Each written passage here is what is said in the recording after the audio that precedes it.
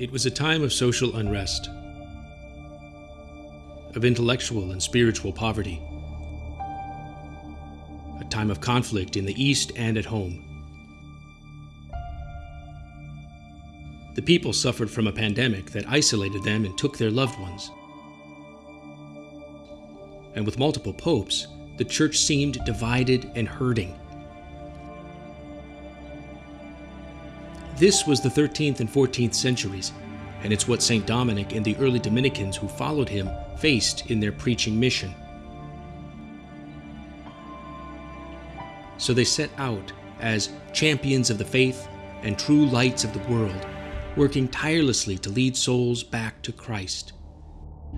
Today, we face surprisingly similar challenges, and like the earliest Dominicans, we remain zealous for souls, yearning to respond to God's call to go out into the world and preach, to bring clarity to those who are confused and hope to those who despair.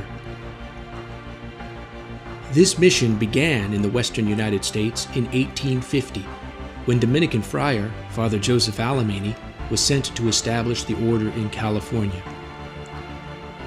Blessed Pope Pius IX made Alemany the first Archbishop of San Francisco and challenged him to preach to lost souls captivated by the California gold rush, saying, "Where others are drawn by gold, you must go and carry the cross."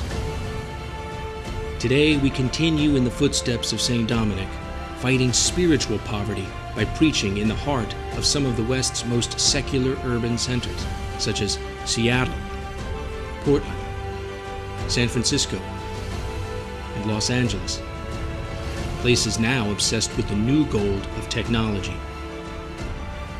And we protect and strengthen the faith of young people serving in campus ministries at the universities of Washington, Oregon, Arizona, Utah, Stanford, and Nevada, Las Vegas. In our battle against intellectual poverty, we teach in schools, seminaries, colleges, and universities. What's more, our own Dominican School of Philosophy and Theology in Berkeley extends the intellectual tradition of St. Thomas Aquinas, educating not only our own student brothers, but also lay students and religious from other communities around the world. Though challenges will arise, both old and new, our zeal for souls remains steadfast.